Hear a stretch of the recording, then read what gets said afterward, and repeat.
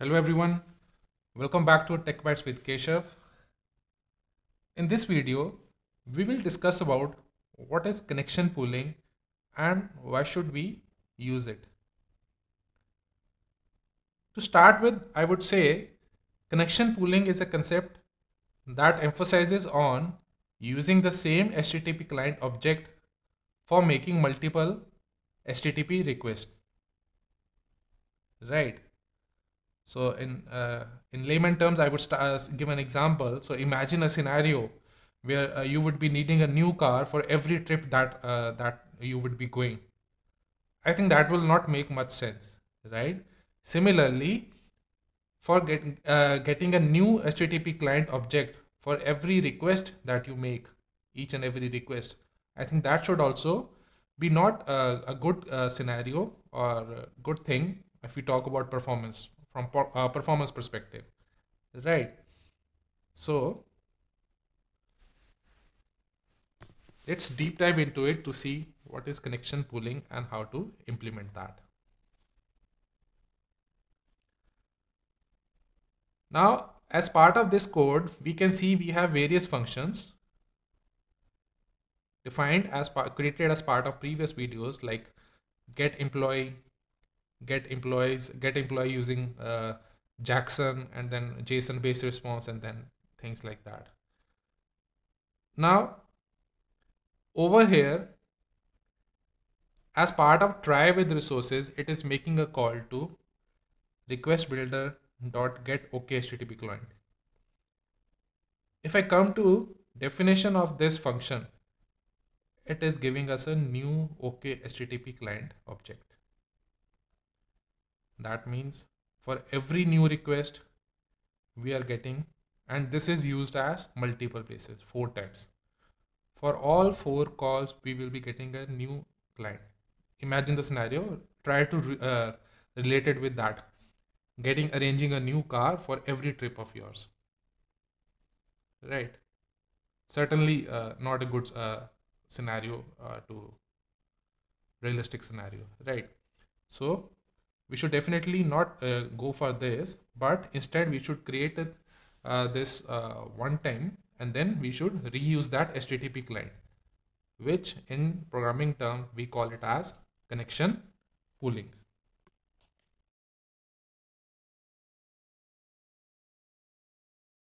Now, as in a previous video discussed about try with resources, objects those are declared over here will automatically memory to those will be deallocated the moment those the scope over there in scope when scope of this try will be gone. So let us say over here the scope will be gone, and after that the memory to those all will be lost. So now the memory to all those will be deallocated means to this also, and then we got this also, right? So to memory to this also will be lost if you put it as part of try with resources. So this will defeat the purpose of connection pooling using the same HTTP client. And then for another request, again, a new HTTP client will be created, right? So first thing is, ideally, we should not declare or use this, initialize this as part of try with resources, right? And secondly, we should have generated once this OK HTTP client and use that instance to make multiple requests. That will satisfy the principle of connection pooling. So now I have that code snippet ready. I will quickly create that class that can be used over here, and then we will see how the connection pooling is actually implementing using the same object. We can make the multiple request. Okay, just a second. Let me use the snippet.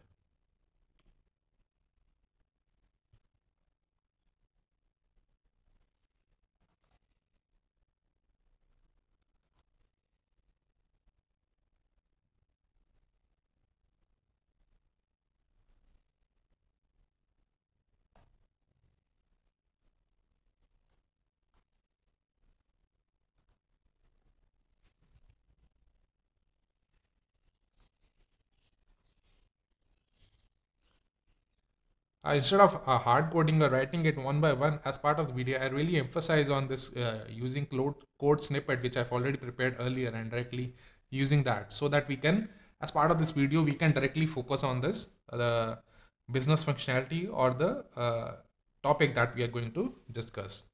Right. Now, coming back to the topic, as part of this class, we have declared with client, OK HTTP client, right? With this certain properties like default timeout, connection timeout 10 seconds, and read timeout 30 seconds. Likewise, we can have such certain more properties also as part of this, right? So now the thing that we want to change over here will be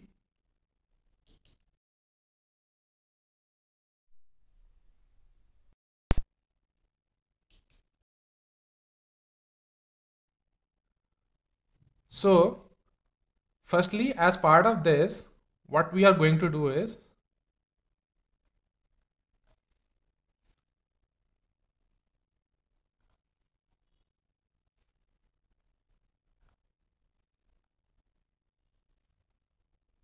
so we will get a client from this class. This is like this already declared. As it is static, so it will not create a new one every time. Okay. So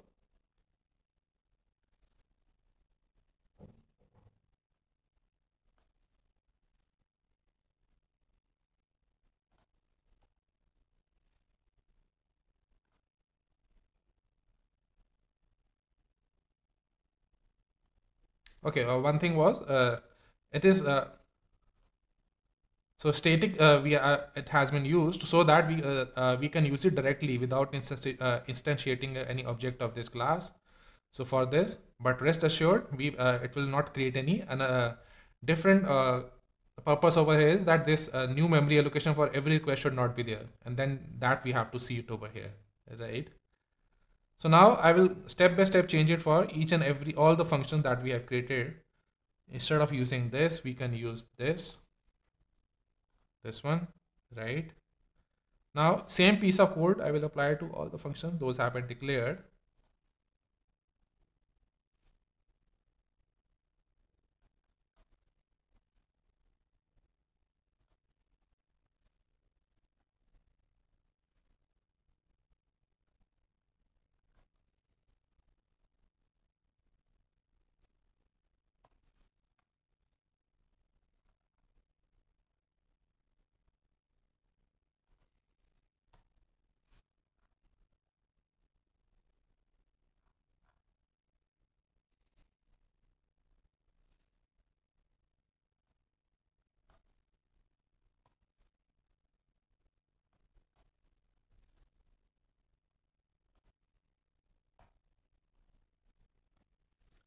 Now this hash code we will try to print, and we will see that it will should be the same for all the method calls that are being made, and means for as part of this object, client object.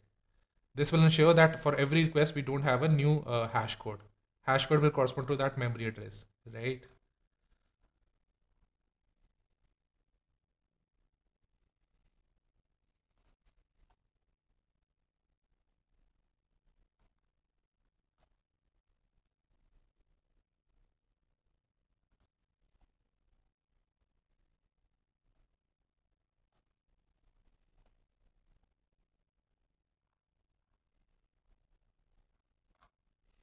Okay, let's see whether now we can see that we don't have any further usage of this method.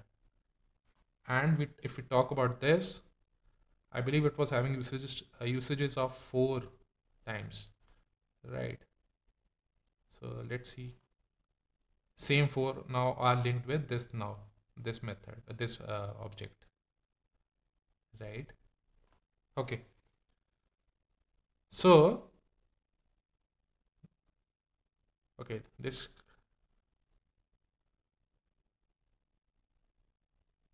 okay, now this class and then this field. Now we have to check whether this is solving a purpose or not. Now to verify this scenario, what I will do is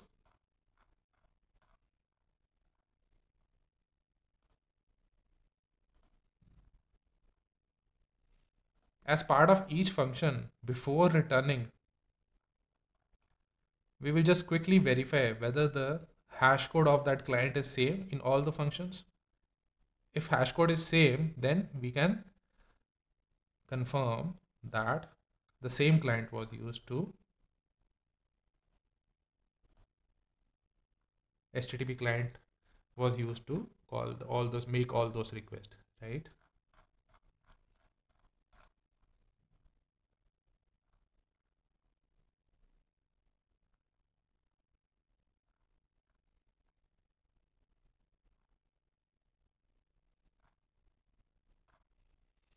Okay.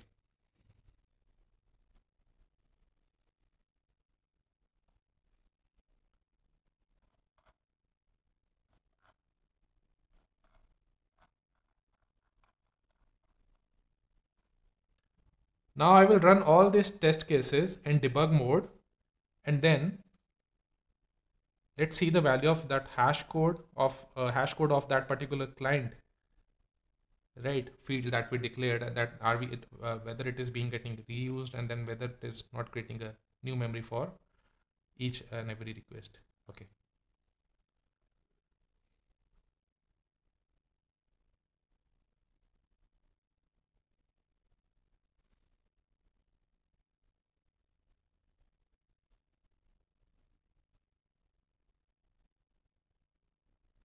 This is get employees. Okay.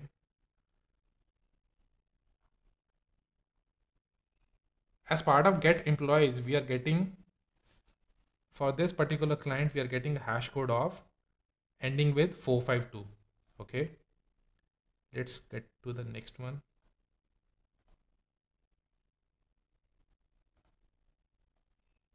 Second method, hash code same 452. Okay. Next one, hash code same 452. Same memory address, same client that we are using, reusing the same. Same 452. All four methods now are using the same hash code. Thus, we are trying, in simple terms, we have implemented using the same car for every trip, using the same HTTP client for multiple requests. Now,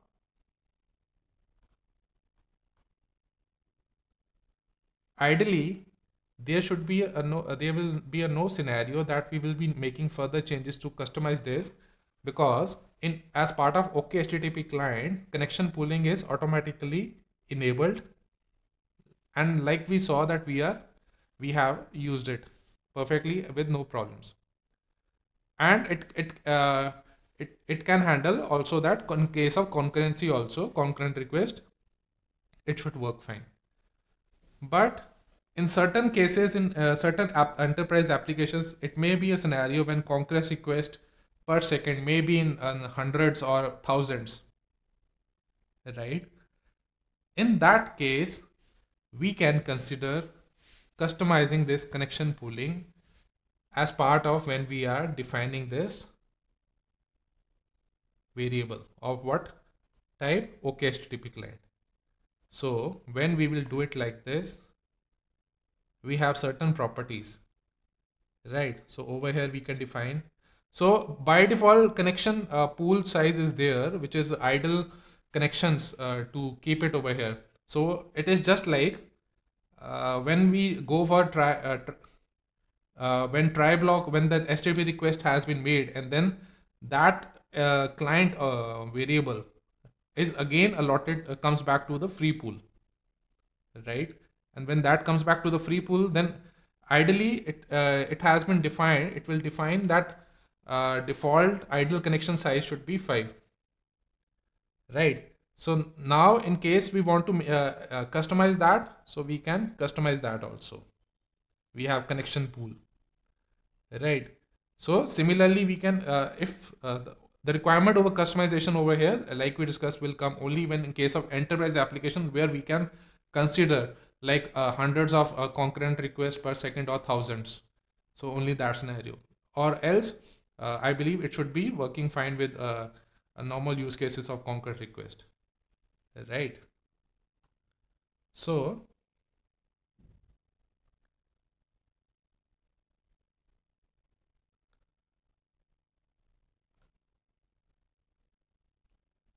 I think this was all for this as part of connection pooling.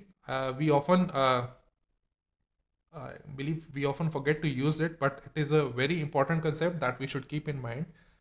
And yeah, so not to, and even if we are using this, and then we have, please ensure that we don't include it as part of try with the resources block, right?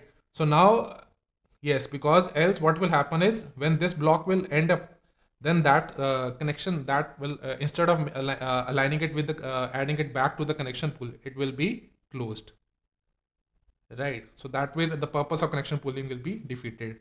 So here, instead of making it like this, I declare it like this, and then to use it like and the over purpose was to show you the hash code. Else, if the hash code is I think believe not to be used, we can directly use this static variable. We can directly call paste it over here and comment this out, right? Why to have a separate variable for this that is pointing to this thing, right? All right, so that was all for this video. If you have any comments, queries, you can please post your comment in your the comments part, and you can like the video and subscribe to the channel. All right, till then, stay connected. Thank you so much guys for watching this video.